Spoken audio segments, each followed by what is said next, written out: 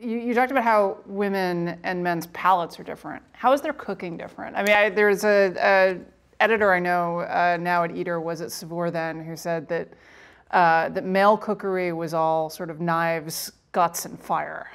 Knives, spice, and fire, I think was how she put it. And that often seems like a fair characterization to me. My guy friends really want to load up the heat. They really, I remember having a guy tell me that like the secret to really good cooking was just dump Cajun seasoning all over everything. How do women cook differently? Well, I mean, we're not going to get into developmental theory here. No. Yeah. I mean, but what are the characteristics? I can tell you that, the general broad strokes, women are essentially more concerned with internal experiences. They are more motivated to talk to someone at a dining room table, and a guy will look at the television. You get four guys, and the four women will talk to each other. The point is that they early on there's a better internalization of the phenomenological world inside the body, so they actually begin to recognize those characteristics of things that are what I would call body perceptually.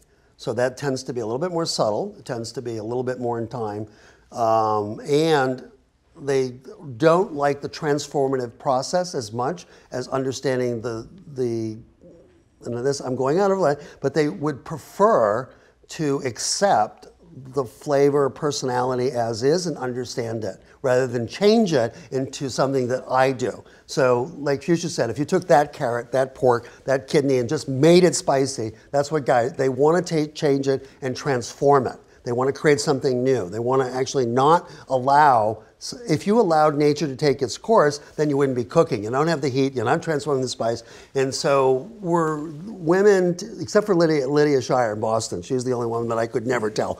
Women tend to actually believe that the ingredients should be left alone, Alice Waters, or that school of cooking, and that you can literally coax natural ingredients into something that's complex and satisfying and sophisticated and healthy.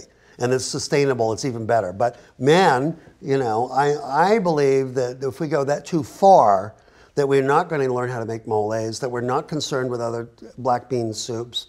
I would rather learn how to make, when I lived in Guatemala, every woman in the village made black bean soup. Not one of those women ever told me, I go to the market and buy organic black beans, so mine's better.